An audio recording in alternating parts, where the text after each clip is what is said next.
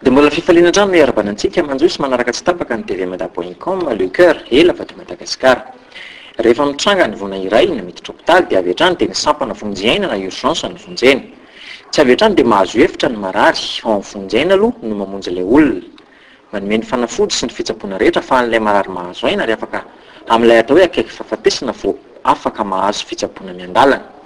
Izany hoe ireo dokotera mpitsabo amin'ny sampana vonjena dia manampy amin'ny fitazomana ny an'ilay marary ary izy ireo no manao ny fitsaboana rehetra ahazoana toky fa tsy hisy intsony fahasarotana na complication azo ilay marary dia afaka mamonjy hevitra manokana ilay marary hitsaboana azy tsy moramora.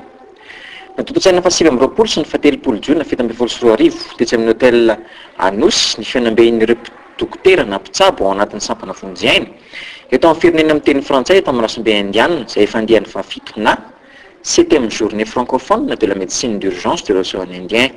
Fotoana izay nafahan'ireo dokotera mpitsabo ny fanakalo hevitra, ny fampizaran-traikefa tamin'ireo mpitsabo mpamonjena amin'ireo nosy rahavavy toa ny La Réunion, Comore.